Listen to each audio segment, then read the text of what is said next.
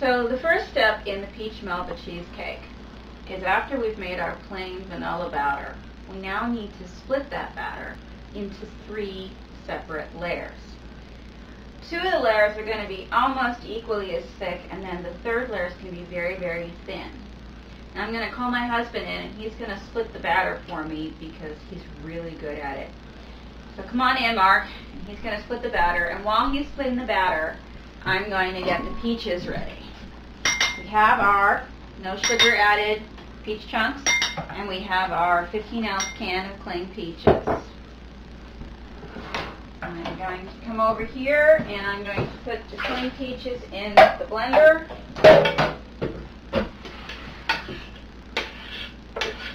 And I'm going to just puree them a little bit. Good enough.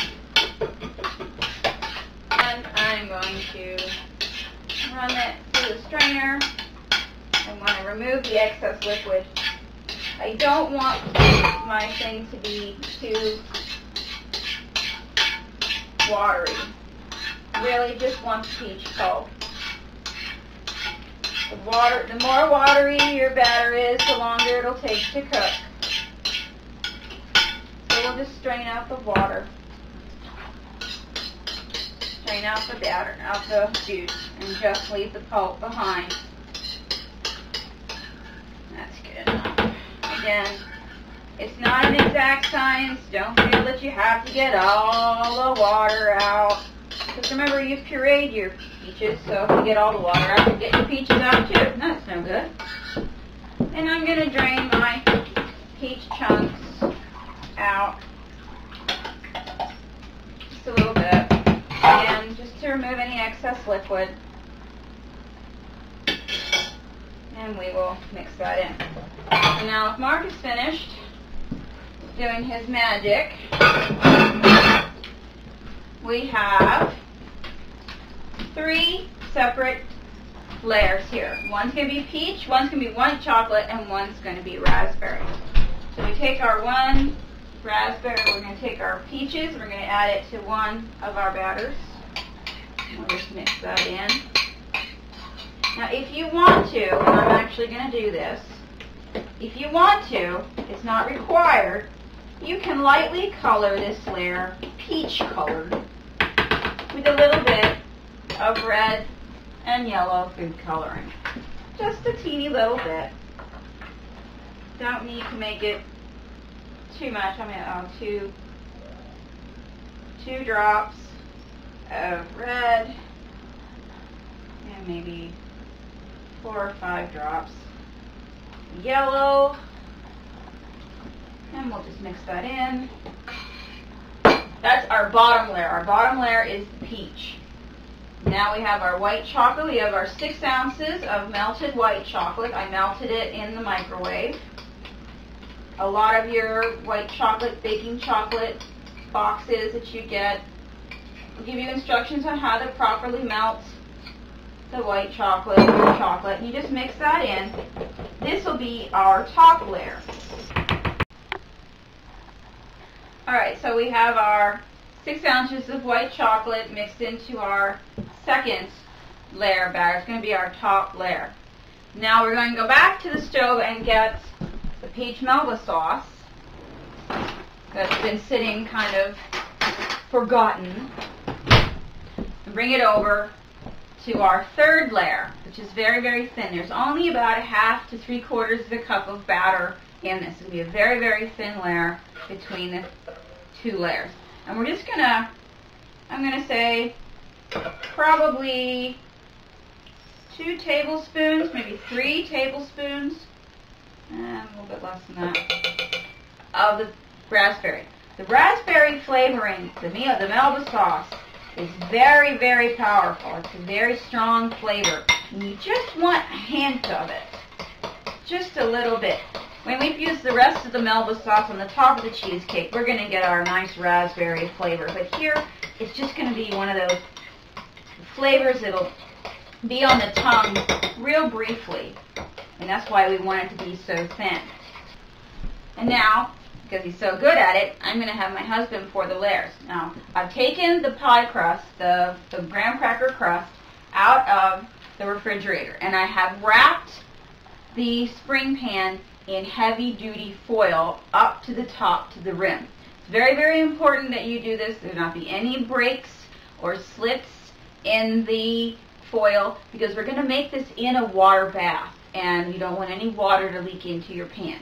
So it's a very important step to wrap your spring pan in heavy-duty foil. Some people even go as far as putting 2 layers of heavy-duty foil. I don't. I just use the one. 99% of the time it's fine. And we've taken it out of the fridge. We've wrapped it in the foil. And now my husband will come in and he will pour us these layers of cheesecake. And we're going to begin with the colored peach layer. And he's going to spread that evenly on the bottom.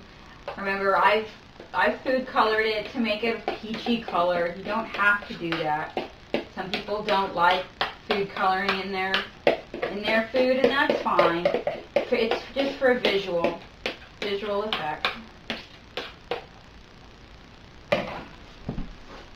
And now he's going to spread the very, very thin layer of the raspberry on top. It takes a real delicate touch, so that's why I have him do it. He's just going to spread that there real nicely on there. It doesn't have to go all the way to the edge. He doesn't tend to put it all the way on the edge. He just kind of spreads it very, very delicately on top. And you got to do it delicately, because if not, then the layers will all run together, and you really don't want that. He will do that. And he'll use the back of a spoon to kind of spread it out again, really, really gently, really gently, because you don't want to mix it too badly into the lower layer. It's like I said, it's a delicate procedure to do it that way. You want your layers to be relatively the same consistency, so that one's not runnier than the other, so you don't get the heavier layer sinking into the layer that's not as dense. Again, he doesn't have to go all the way to the edge. Just real light layer. Believe me, everybody that gets a bite of the cheesecake will get some of the raspberry in there. And again, you don't want to mix it in. Just want it to be there on top.